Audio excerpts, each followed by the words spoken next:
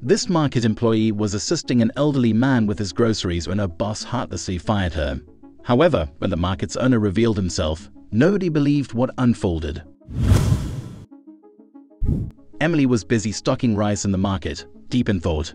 She was a determined and hard-working young woman, devoting her time to her job as a stock clerk. That day, the rice brand she worked for was being restocked in the well-known Cross supermarket, a large chain spread throughout the country.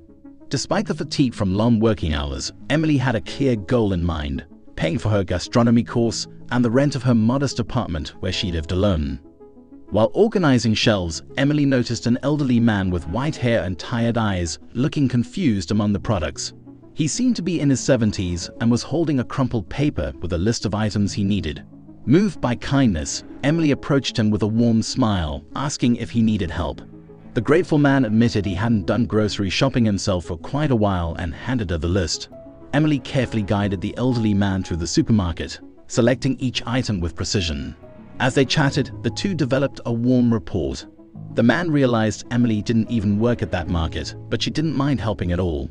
Soon, Emily opened up about her life, sharing how her job as a storekeeper was essential to managing her expenses. Her eyes sparkled with determination as she spoke of her dream to open a cozy cafe featuring the best cakes in town. Mr. Williams, the elderly man, listened attentively, charmed by Emily's ambition. He acknowledged her determination, saying, "You have a lot of determination, Emily. I'm sure you'll achieve your goals with all that effort." The conversation naturally shifted to Mr. Williams, who revealed that he never did his groceries in person. Emily asked if he had someone to help him. This led to the reason for the old man's presence that day. Hesitating for a moment, he softly explained that he usually had a secretary to handle it, but she was on a day off.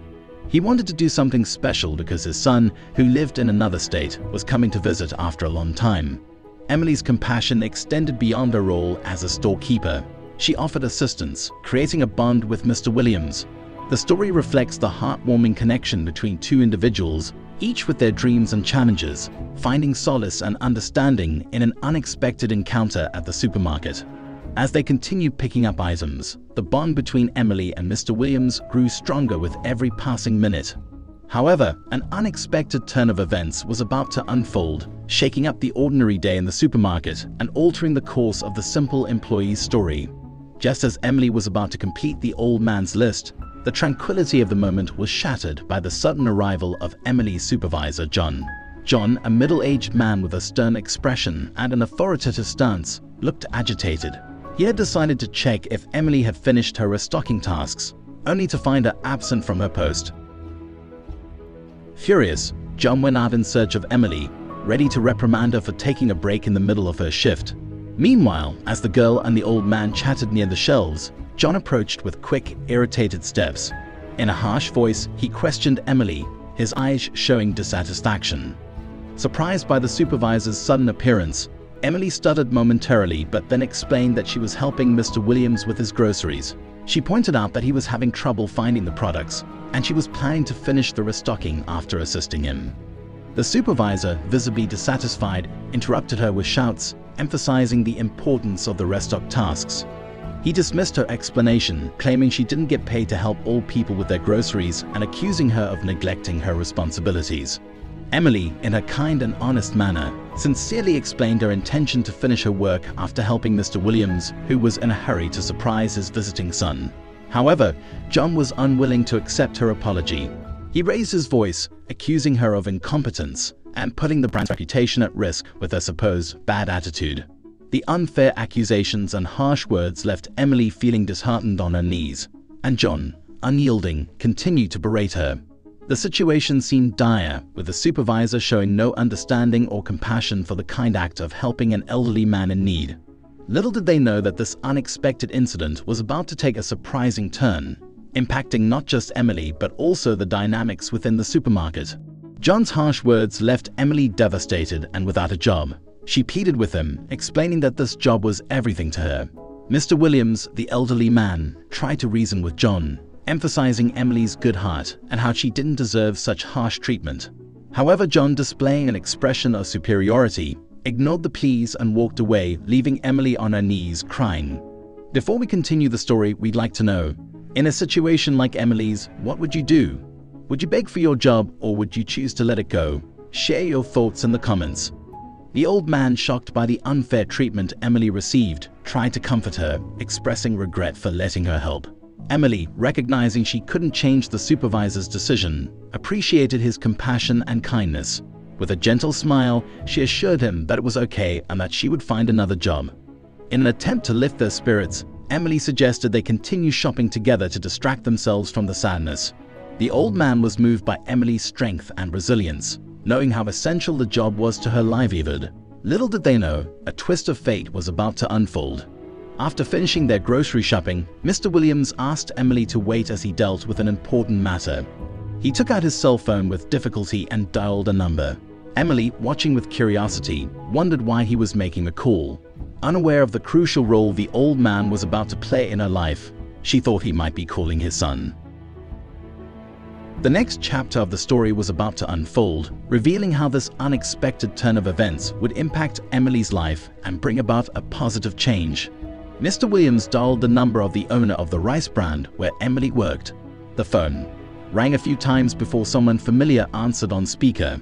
The voice belonged to Jefferson, the owner of the rice brand. Mr. Williams, with a tone of authority, began explaining the situation that had just unfolded at the Cross supermarket in his town. Emily was puzzled, wondering how the old man had the owner's phone number. Jefferson, the owner, assured Mr. Williams that he was willing to help. Mr. Williams detailed everything that had happened, how Emily had kindly helped him, how she was mistreated by John, and how he tried to intervene but was ignored by the supervisor.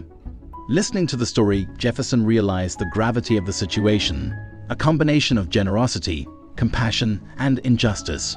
He understood the importance of his rice brand's reputation and acknowledged that this unfair dismissal could affect the company's image. Mr. Williams, determined to right the wrong, threatened Jefferson that they wouldn't do any more business unless the situation was sorted out immediately. This revelation left Emily even more dumbfounded. After thanking Mr. Williams for the call, Jefferson promised that everything would be resolved by the end of the day. He was determined to ensure justice was done, preventing any harm to his business. Satisfied with the assurance, Mr. Williams hung up and turned to Emily, who looked at him with gratitude. He explained that he had just spoken to the owner of the brand where she worked and was confident that they would sort everything out. Emily couldn't believe it. She wondered how Mr. Williams had access to her boss. As if reading her thoughts, the old man stepped forward, looked her in the eye, and revealed a shocking truth. He was the owner of the supermarket. Cross Supermarket was a recent addition to his acquisitions, where he had bought 95% of the shares in the franchise. A wealthy man with several chains of stores, he had someone to manage everything for him. However, with his secretary on a day off, he decided to do the shopping for dinner with his son himself. The revelation left Emily stunned, realizing the unexpected twist of fate that had just unfolded. Emily was completely shocked, blinking several times, unable to process the unexpected revelation. The man who appeared to be an ordinary customer was, in fact, the owner of the place where she had been working for so long. It was a surprising turn of events that she could never have predicted. Realizing the impact of this revelation, Mr. Williams smiled and assured Emily that everything would be fine. In a matter of seconds, the supervisor, John, who had unfairly dismissed her, came running to Mr. Williams. Apologizing profusely, John admitted that he never thought Mr. Williams could be the owner of the market, assuming he was just a regular customer. However, Mr. Williams had a frown on his face, skeptical of the supervisor's sudden change of heart. Turning to Emily, John voiced a sincere apology, acknowledging his terrible mistake and the unfair way he had fired her. Emily was surprised by the unexpected apology. Before she could respond, Mr. Williams spoke, questioning the sincerity of the supervisor's apology. He pointed out that an apology now, after mistreatment, didn't erase the past actions. John explained that he had reconsidered his actions after a frank conversation with Mr. Williams, realizing that his conduct was not in line with the values of the Good Rice Company. Mr. Williams had made it clear that he expected a working environment based on fairness, respect, and integrity, not hasty decisions. John admitted his wrongdoing, expressing that Emily was a valuable employee deserving fair treatment. He pledged to do whatever it takes to correct his mistakes. However, Mr. Williams knew the supervisor's true intentions. He revealed that if John hadn't apologized, he would have been fired. The gentleman didn't accept the apology as he understood that such behavior could repeat itself. He declared that John wasn't worthy of managing people and ordered him to leave the supermarket. The supervisor fell to his knees, pleading for Mr. Williams to call his boss, but the old man remained firm. John left feeling humiliated and desolate, realizing he had brought about his own downfall. For Emily, this day became unforgettable. Mr. Williams, turning to her, offered a remarkable opportunity, a job as a manager in his supermarket. In stark contrast to the supervisor, he expressed genuine appreciation for Emily. Mr. Williams emphasized the value of kind and humane people like her in the world. Overjoyed, Emily hugged him and thanked him immensely for the incredible opportunity. The turn of events brought not only justice, but also a positive change in Emily's life. "Thank you, Mr. Williams. You don't know how important this job is for me." Emily expressed her gratitude. Mr. Williams, understanding her sentiments, invited her to join him and his son for dinner that evening. This marked the beginning of a close friendship between Emily and the kind man's family. Over time, she felt welcomed by their warmth and kindness. Emily excelled in her job, showcasing unwavering commitment to her position and the values of the company. Her journey from the unfair dismissal transformed her into an exemplary employee, earning respect from colleagues and superiors alike. Not stopping there, she completed her degree in gastronomy and, with her substantial salary as a manager, fulfilled her dream of opening a cozy cafe. On the cafe's opening day, her first customer was none other than Mr. Williams, the man who had given her a second chance. Over time, Emily's life took a wonderful turn as she entered a loving relationship with Mr. Williams' son, eventually getting married. Her life transformed, not just with a successful business and a husband, but also with the joy of raising children and building a beautiful family.